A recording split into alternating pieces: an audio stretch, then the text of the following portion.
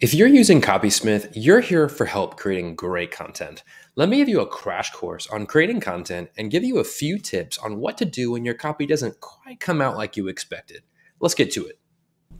When you first log into Copysmith, you'll find yourself on the Create tab. This is where you'll make all your content. Copysmith is a template-based application. Think of a template as an AI-powered writing tool with each having their own function.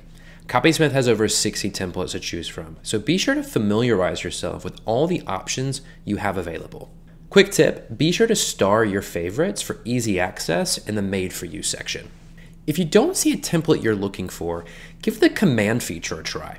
Just type in what you'd like to create and tell the AI a bit about it and let Copysmith work its magic. Let me show you an example. Let's say I want to write an email subject line about an upcoming Copysmith promotion. In the first section, I'm going to tell Copysmith what it is I'm wanting to write, an email subject line. And in the second section, it's what I want to write about, Copysmith Cyber Monday promotion. Once you're ready, click Get Started, and Copysmith will generate a subject line for you. If you don't like the result, just click the thumbs down icon, and it'll generate something different for you. Let's take a look inside an actual template. I'm going to pull up our product descriptions template. Each template has its own unique set of inputs. Inputs are the information you're feeding the AI so it can get to writing. The template itself contains the basic instructions the AI uses to write, and your inputs provide context and additional direction. If you're unsure how a field should be used, hover over the info badges for a quick tip. Once you've added your inputs, click the purple Generate button at the bottom, and you'll see your generations appear on the right side. You can make edits to your generations, share them with the team, or just choose to generate more if you don't see one that quite meets what you're looking for. The natural next question is often, what if I don't like my outputs? I've got 4 tips for you.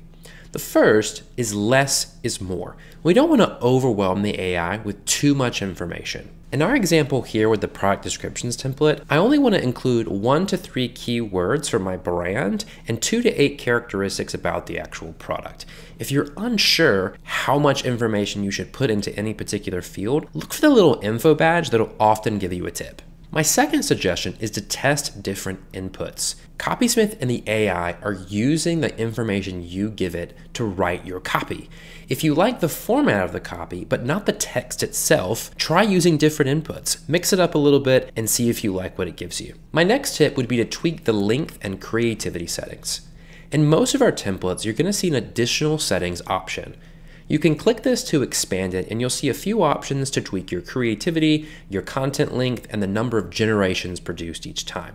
Give each of these a try to see if you like the outputs better. Finally, consider an alternate template. If you don't like the format or the copy that a particular template is giving you, try an alternate template instead. If you don't see one that quite meets your needs, you could try creating your own custom template.